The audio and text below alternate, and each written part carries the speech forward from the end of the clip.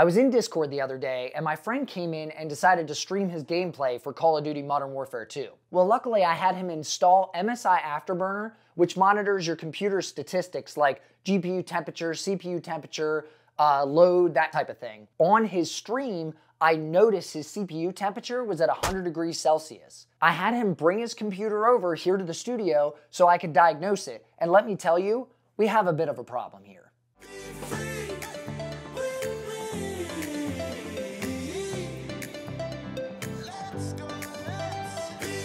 Now, if you're wondering if this video is for you, this video is for everyone. It's for you, and yes, even for you all the way over there in the back. My friend Jeff, who had the problem with his CPU cooler, bought an iBuyPower Snowblind build about a year or so ago, maybe a little bit longer. Whenever the 3070 came out, he got it like right away. His computer has an i7 10700K and an RTX 3070 in it. It also, until yesterday, had this liquid cooler. It's a 240mm AIO made by iBuyPower.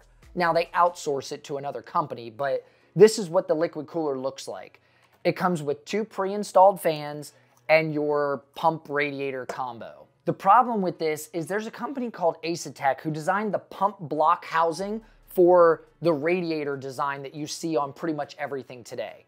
The pump is actually in the housing here on most Asetek designs, in fact on all of them I think. iBuyPower is trying to beat that patent and not have to pay royalties to Asetek by designing their own pump radiator combo. What they've done with this design is now the pump is actually in the radiator, and that's how they don't have to pay the royalties to Asetek, by using this design. The problem with this is the pump in the radiator can cause, at least in my experience, causes the radiator and the pump to gum up and cause failure prematurely. I mean, this thing's only a little over a year old and he's already got pump failure. Spoiler alert, it's failed. This pump in radiator design is horrible, and everything I've experienced as far as failures go with this design is the same across the board. They always clog up and they always have problems. That's why Asetek's design is used by so many well-known companies with the pump in the CPU housing not like this. When I told my friend about his overheating CPU, he's like, well, you know, Danny, I did notice that my computer's been blue screening a lot. Blue screening? That's a problem. For those of you that don't know, the little sideways frowny face and PC ran into a problem and needs to restart statement on your screen with the big blue background, that's the blue screen of death. That's not good, it's bad. Another way to tell if your CPU is overheating is your fans running at 100% all the time. My friend told me that he not only noticed the blue screen of death, but his computer has been much louder than usual. He thought it was because it was just dusty and needed cleaned out. However, after he cleaned the computer out, it still maintained those high temperatures and high fan speeds. That's why I had him bring it over as quickly as possible. Another indicator that your CPU is overheating is stuttering or lagging during gameplay. Luckily, the PC will protect itself by blue screening and downclocking the CPU in an attempt to keep temperatures in check. But too much use with high temperatures like my friend experienced may cause harm to your PC. There are a few programs that I recommend you download to be able to monitor the health of your PC. They're totally free, they don't cost you anything, and I'll leave links below to every single one of them so you know you're downloading the right program. The first thing I recommend you download is Temp. It doesn't require a ton of resources or anything. What it does is it monitors your CPU temperatures. That's it. It's a lightweight program that's easy to use, easy to set up. All you have to do is download it and run it. Very simple. It's actually so simplistic, it looks like it's running on Windows 95. I don't think they've updated the user interface since 1995, so that's a plus, right? But it's really simple. It shows you your minimum temperature, maximum temperature, and the load of each individual CPU core. And it's displayed in Celsius, but you can change it to Fahrenheit if you like. I don't know why you would, but you can. You can turn it on, let it run in your background while you're gaming, and then once you exit out of the game, it'll show you the maximum temperatures for all your CPU cores. Very simple to use, very easy to display. The second thing I recommend you download is MSI Afterburner. It's a little more complicated to set up than Temp, but it monitors much more than just your CPU temperature. It monitors your GPU, your CPU, the load, all kinds of stuff. You can set it up for whatever you like. But I did do a small tutorial on how to set it up and a simple overclocking guide, which I'll leave up here if you want to go check that out after this video, of course. And the last piece of software I recommend is HWInfo or HWInfo. It's much more complex, but it's got lots of info. In fact, more than you'll ever need when you're monitoring your computer. But it's free to download, so if you want the most accurate information and the biggest amount of information, you can download that below as well. But the two that I definitely recommend are Temp and MSI Afterburner. I put it on all my own personal systems. I recommend it for all my friends, for their systems, and as you can see, it definitely helps out. Now let me explain what I have going on here and how I was able to diagnose my friend's computer once he brought his system to the house. So I took his liquid cooler completely out of the computer. I removed everything, the fans, the cooler, the pump, all that stuff comes out together. And I installed a air cooler, which I'll talk about in a second. But I wanted to be able to test this thing on a test bench I have here in the studio to be able to see if it was in fact bad. The first thing I did is I tried to create a controlled test. One thing you can download, these are all free by the way, software, totally free. I'm not gonna show you anything you have to pay for because I don't like to pay for this kind of stuff myself. The first thing I recommend you download is Cinebench R23. It's from the Microsoft Store. You can download it on a couple different places.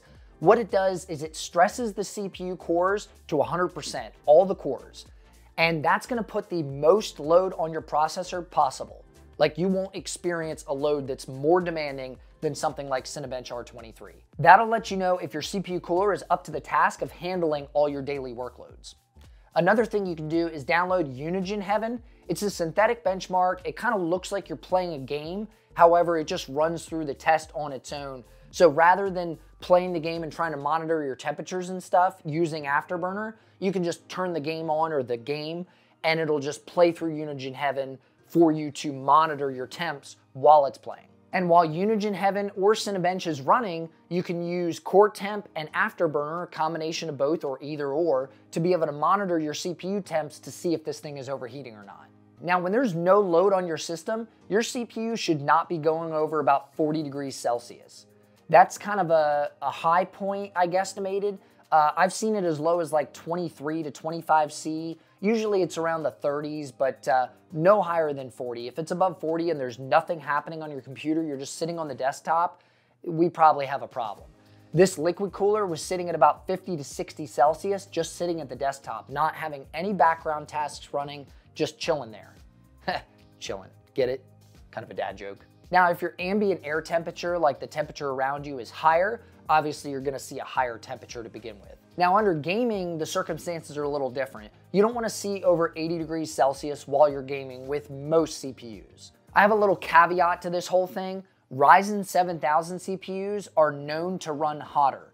AMD has said that they will hit 95 degrees Celsius, they'll shoot up to that point and then hold at 95 degrees, and it's got no detrimental result to the CPU. Any other CPUs, any kind of Intel CPUs, previous gen, 12th gen, 10th gen, that type of stuff, and Ryzen 5000 series or below should run lower than 80 degrees Celsius even while under load. Now, my friend's PC started out just fine when I first booted it up here on the test bench, but it quickly increased in temperatures as soon as I started putting it under load during something like Cinebench or a gaming workload. Frankly, the cooler just couldn't keep up and it started overheating right away. Now, you're probably wondering what caused the CPU cooler to overheat.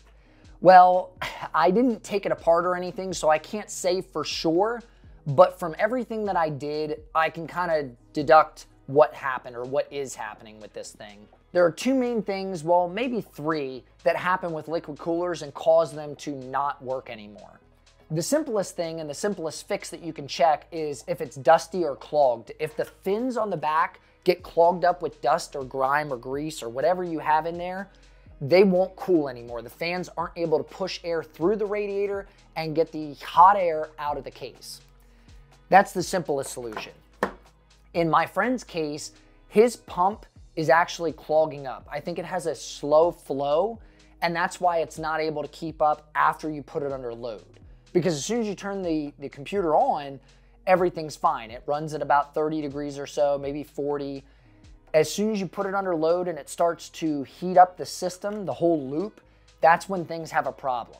That's when it starts to overheat. And once you've been using it, I used it for about 20 to 30 minutes gaming and under Unigine Heaven and stuff like that, then it really got hot. It hit that 100 degrees, 95 degrees, and it just stayed there. It started throttling the CPU speed actually. It went from like 4.7 down to 4.5, down to 4.2 or 4.3. So it did throttle itself to be able to try to protect itself. Like I said, it will try to save itself in order to not overheat and blue screen. Another thing that can happen is the pump could go out entirely. I have an NZXT H1 case. I did a whole review on the case and everything like that, but that has a liquid cooler built into it. It's 140 millimeter AIO, and its design is just like this pump. It's got the radiator with the pump built into it. It's about half this size, by the way. Well, that pump went out about a year after I got the case, and I had to submit an RMA to NZXT. Luckily, they sent me a new cooler, and I've been using it ever since, but the design is flawed from the factory, so I expect this thing not to last a year or so before I'll have problems again. So maybe it's time to switch that case out too. Oh, another symptom I noticed, and it's just something I thought about when I had this thing on the test bench, you can actually touch the tubes of the cooler and see if they're hot. That's how you know if you have like a clogged system. I was able to put my hand on this tube and I noticed that it really was hotter than the other tube.